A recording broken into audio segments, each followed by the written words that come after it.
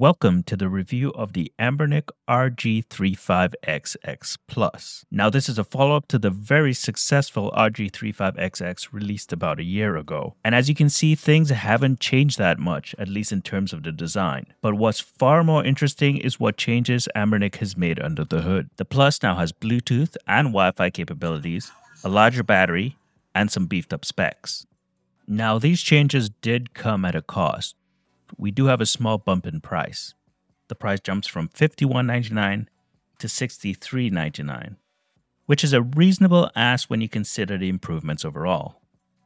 The one other major thing to consider is that Garlic OS, a popular custom firmware that was released for the original RG35XX, is still in development as of this release anyway. So we are stuck with the stock OS, at least for now. So at some point you might be wondering, is this worth the upgrade? Or if you're interested in this as your first retro handheld, then how well does it compare to some of the reasonably priced competitors like the Mio Mini Plus, the RGB30, or the original RG35XX? Well, let's jump into the review and find out. So let's start out with the unboxing experience. I ordered this one directly from Anbernic, and it took exactly a week to get here to my doorstep. I live in Ontario, Canada, so I imagine if you live anywhere in Canada or the US, you may have a similar experience. Now, do keep in mind that Anbernic does tack on an additional shipping fee, so with that additional cost, you're looking to spend just under $80 US all in. In the box, you're getting the device itself, some cleaning wipes, an instruction leaflet, a screen protector, and a USB-C to A cable. Taking a look at the device itself, the one thing that I immediately noticed when holding it for the first time was how much more comfortable it felt in the hand. It was immediately apparent that the back trigger buttons felt so much nicer to hold than the original. That's because of the nice slope of them compared to the original. The other reason, which was not immediately obvious, was that Anbernic rounded out all the edges of the device, so it isn't as boxy. This makes it feel a lot nicer in the hands. Other than these changes, the design felt very familiar, and if you like the original design, I think you will appreciate the similarities here. So let's take a closer look at the device. Starting at the back, you now have these nice, more ergonomic buttons. As you can see, there's a slight angle to them now, which does improve the feel in the hand from the original. We also have a cutout here for the battery. This does take away from the clean look of the original, but we can now easily access the battery unlike the original, which essentially you had to take the entire back of the device off to get to the battery. This brings it closer in line with the Mio Mini Plus, which also had the ability to replace the battery without a full teardown of the device. Definitely an improvement here. On the left, we have a volume rocker. There's a slight change here. They added a small divot to the middle. Again, just a subtle change over the original. On the right, things have largely stayed the same, with the power button and the reset button and the 2 TF card slots. Now, if you look closely at that reset button on the new device, you may notice that it's been recessed just a bit more. This makes it just a little bit harder for you to accidentally press it, which is a nice improvement. At the top, we have an HDMI out port. Now this becomes far more useful with the inclusion of Bluetooth, as you can now use the Plus with your big screen TV and a controller, whereas the older non-Plus model did not have Bluetooth, which largely made that HDMI out port useless, as you had to use the device itself as the controller. On the bottom, we have a USB-C for power and a headphone jack. Finally, let's take a look at the front of the device. Like the original, we have a 4x3 640x480 resolution IPS screen, which has some great viewing angles. It's comfortable enough to play in the dark, although I do wish it went a little darker, but it does get plenty bright for daytime gaming. The other thing I really like that they did on the Plus model this time around is that they went with a clean black bezel, which I really think improves the design and gives it an edge-to-edge feel. This makes it look more like that Mio Mini, which also had that edge-to-edge look. The D-pads are classic Anbernic rubber membrane pads, which are always solid for this company. This time around, they have slightly smoothed out the edges, making it more comfortable overall. You will have no issues with platformers or fighting games here. To the right, we have the 4 face buttons, which honestly feel the same to me as the original, but no complaints there. We also have the menu button and the select and start buttons. Now the select and start buttons have been moved down and angled a bit more this time around. Finally, we have the single speaker grill on the bottom right. Again, there is a slightly different angle this time around, but it sounds the same to me.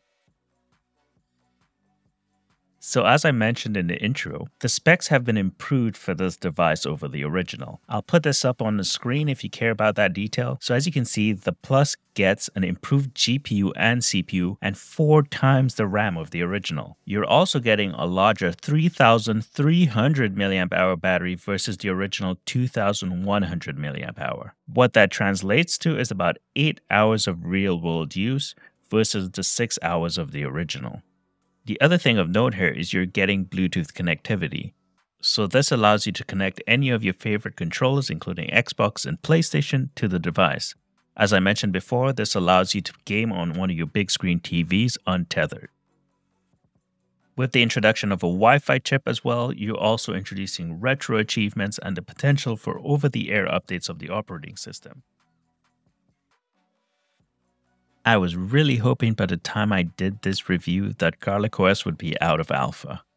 Unfortunately, no luck there. We do have the option now for Min UI on this device, but I haven't played around with it enough to recommend it or not.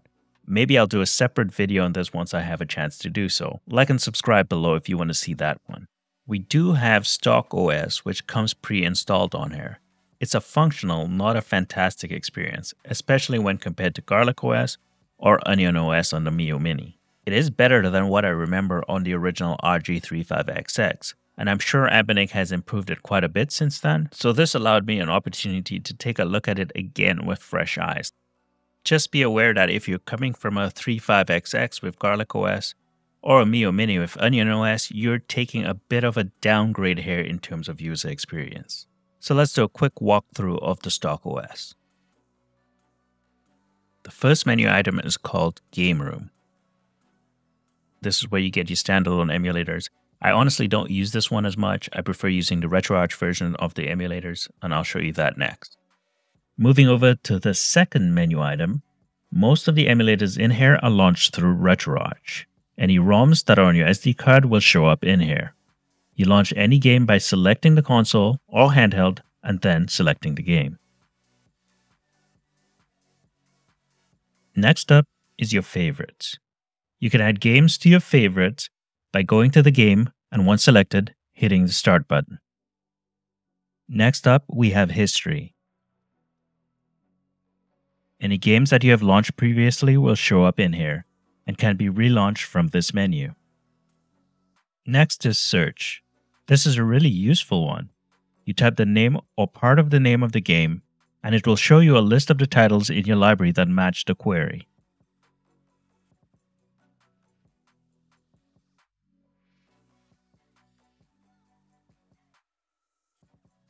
And finally, you have settings. This is where you can find the options to connect to your Wi-Fi and Bluetooth and turn up that annoying menu sound. There are some useful shortcuts that you may want to take note of when playing games on the RG35XX Plus. To save a game at any point, press the menu and R1 button. You can then reload that save at any point by pressing the menu and L1 button. To navigate between save states, press the menu and left and right on the D-pad to go back and forward between save slots. To fast forward, press the menu and R2 button. For slow motion, press the menu and L2 button. Any consoles or handhelds that worked on the original 35XX also perform good or better on here. So all your 8 and 16-bit systems like the NES, Genesis, Super NES will perform really well here. In fact, you can now emulate up to and including Dreamcast games, and even some PSP games perform really well on here. Do keep in mind that you are limited to just using a D-pad, so any games that require an analog stick for Dreamcast, PSP, or N64 will not be playable on here. You can get around this by using a Bluetooth controller, but just be aware of that limitation. I would highly recommend just looking at these as a bonus rather than specifically purchasing the Plus for any of these systems. The device is capable of getting most DS games running, and performance is quite good. Unfortunately, here again, it is being held back by the hardware, as it isn't a touch-enabled screen. Most games I tried had no issues, but your mileage may vary, as once again, I would not purchase this assuming you can play your favorite DS games. Look at DS emulation on here as a bonus, not as a reason for picking up the Plus model.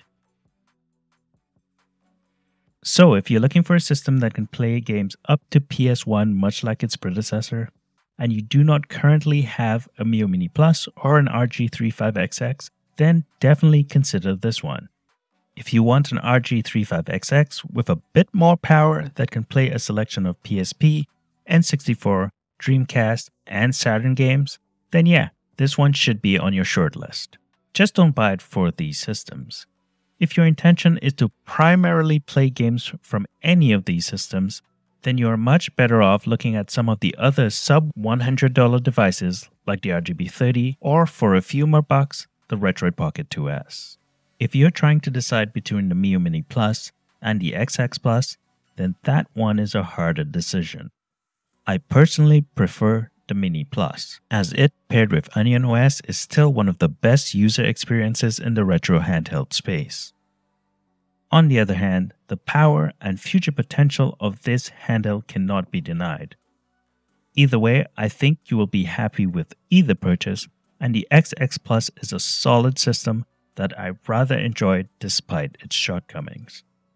So let me know what you think of the RG35XX Plus. Did you purchase one? Are you looking at an alternative handheld? Comment below and let me know. If you like this review, check out the review I did on the RGB30, another solid budget retro handheld. Thanks for joining me, thanks for watching, and I'll catch you in the next video.